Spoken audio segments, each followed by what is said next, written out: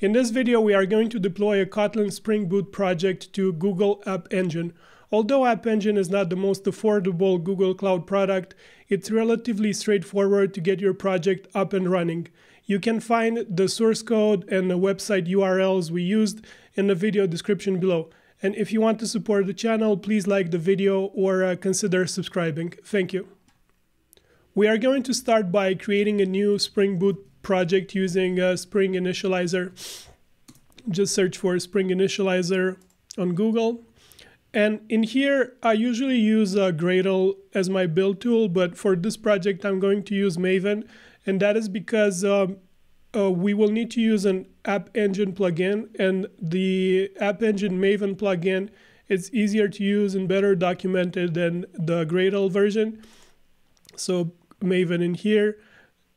Just we usually use Kotlin for on this channel, and in here artifact name, let's call it boot-app engine, packaging as a jar. And for Java version, App Engine supports Java version 8, 11, and 17. So don't pick 19. We will use 17 because it's the most recent one we can use. And for dependencies, we are going to add web because our project will be will just have a REST controller.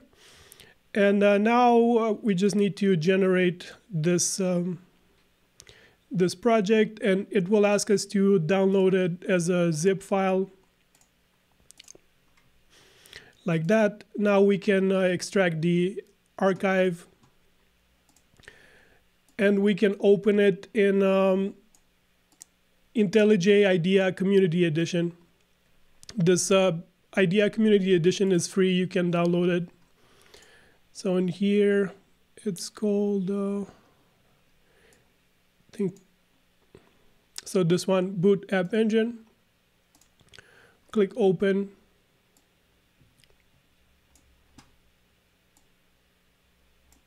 I skipped ahead a few seconds for letting IntelliJ index the project.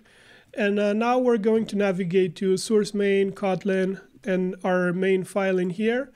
And we are going to add our controller. Let's just call it class main controller. We need to annotate it with REST controller. And in here, we're going to have a function index. And let's add a request parameter for this function. So we will provide the name, our name to the function as a parameter. So this one, we can, it's an optional request parameter, so we can make it nullable. And now we just return string format. So it will be hello and then our name. So this will be name, and if name is not present, we use this Elvis operator and we'll just say hello guest. So if we provide our name, let's say Vlad, it will say hello Vlad, otherwise it will say hello guest if it's not available. And now we just need to add the get mapping for our function, and this one will be to the index of our server.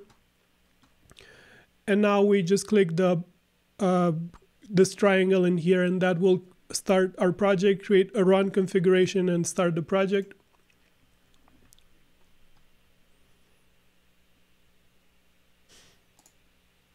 Okay, it says right here started.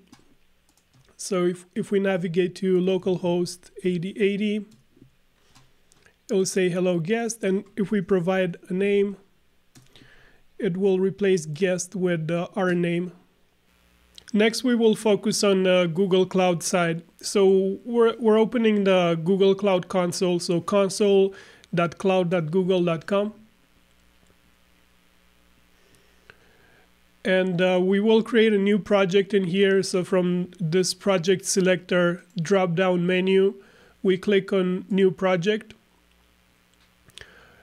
We don't need to set a name. We're just going to use this ID that was generated. So it will be Peerless Rock and a number. We click on create, and it will take a few seconds for the project to be created. and we select this project.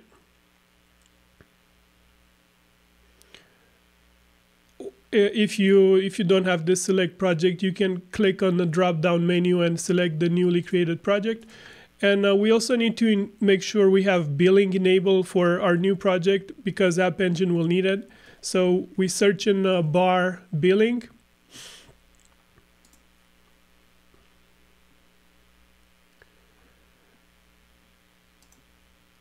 Again, so this sends us to the billing page, and I think in here in account management, it lists all the projects that have billing enabled, and make sure you have the new project we created. In my case, it was this one, Peerless Rock 368818. Now we need to enable App Engine or our new project. So in the search bar again, we search for App Engine. And in here, we need to click on Create Application. So we can choose the location that is most convenient to us. I'm going to choose US West 4 because it's my local data center. Click on Next. The spinner took about 1 minute to complete, but after it finished, we landed on this page, which means that our App Engine project is initialized. And next, we are going to work on transferring the Spring Boot application to App Engine. And for this, we are going to use the Maven plugin for App Engine. So if we search App Engine Maven Plugin, we will find this page from Google Cloud. And there are some prerequisites for using this plugin. First, we need to have Maven version 3.5. So I have this terminal window in the same directory as the project. So we can check the Maven version. I have 3.8.4, which is good. There are instructions on how to install Maven if you don't have it. Then we need the G-Cloud command line interface in the terminal. Again, there are instructions on how to install it. Once you have that, we need this component for App Engine Java. And I think I already have it installed. And once we have all these prerequisites in order, we can add the Maven plugin to our pom.xml file. So we copy this section from here, and we go to pom.xml in our project in IntelliJ, and you have to look for the build section, and then inside the build section there's a section called plugins, and we just copy the App Engine plugin. And also we need to add a app.yaml to configure our application, and this one needs to be in source main and then in a directory called App Engine and then app.yaml. And the minimum configuration we need to specify in here is just the runtime. So I think runtime Java 17, Java 17 we used. And there are many options for app.yaml. If you search for app.yaml reference, you will see here all the things that can be configured. We can specify the machine types we want for App Engine, how the autoscaler needs to behave, what paths we have in our app, etc. But for now, we're just going to use this basic app.yaml. And after we created the app.yaml, we can run this package and App Engine deploy from the terminal. And we need to fill in here our project ID. So we need to, we go back to Google Cloud Console, and we need to copy this generated ID for our project. So we just fill it in here in the UI, and if we copy this command in here, we can now run it in the terminal.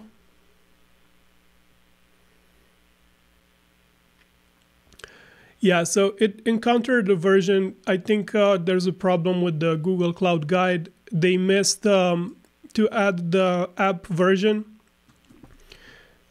So in here, we will pass it as a second property in Maven command. So the name of the property would be app deploy and version. So app.deploy.version, and we can give it a version name like version 1. This can allow us to have multiple versions of the same project running in parallel. The Maven command took about 1-2 minutes to complete, but we can see here that it finished successfully. It says build successful. There's this command that we can check out the logs of our server, and also a URL to the API that was just deployed.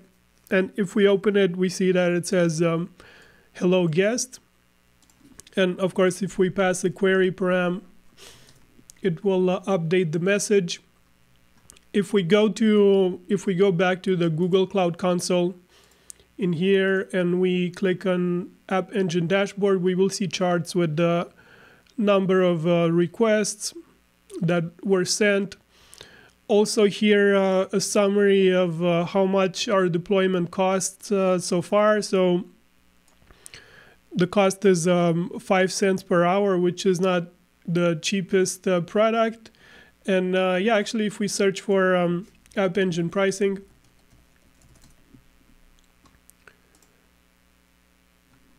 we will find this table with the price per instance type. By default, if we don't specify what instance type we want, I think we get F1, which is 5.5 cents per hour. So if we multiply 0.055 times 24 hours, it's $1.32 per day. So in a month, it will be almost $40, which is not the cheapest. So if you're not using this App Engine deployment that we just did, if you don't need it right now, I would recommend that you disable it, which is exactly what I'm going to do. So in here, we go to Settings and click on Disable Application. So here we need to type in this name. So Peerless Rock 368.818. Disable. And if we go to instances, yeah, we see that we no longer have any instances. They were erased because we disabled the app. This is all the material we have for today. There are more Spring Boot and Google Cloud videos on this channel, and some of them will show up on the screen. Thank you for watching.